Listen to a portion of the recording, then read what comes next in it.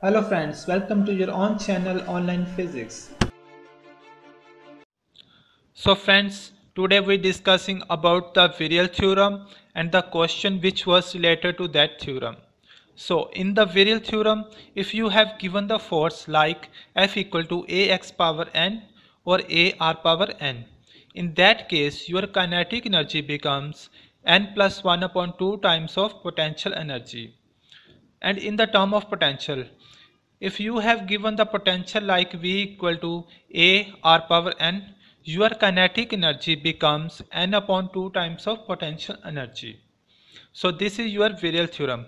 Now we are coming to the question number 54 from code C.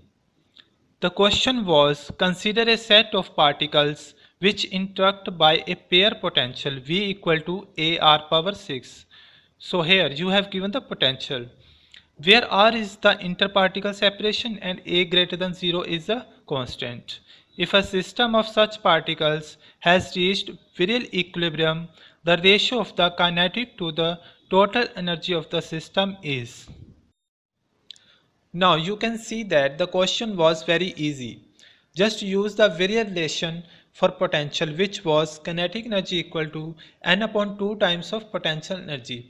Here your potential is V equal to A r power 6.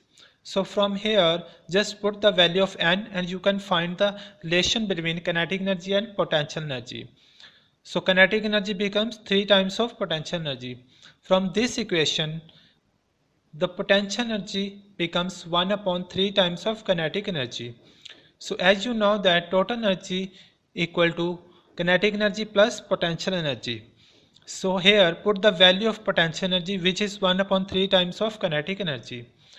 So here you can find the relation between total energy and kinetic energy, which is total energy equal to 4 upon 3 times of kinetic energy.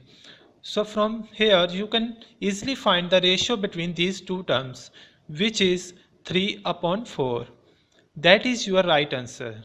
Thanks for watching. Subscribe for learning. Thank you.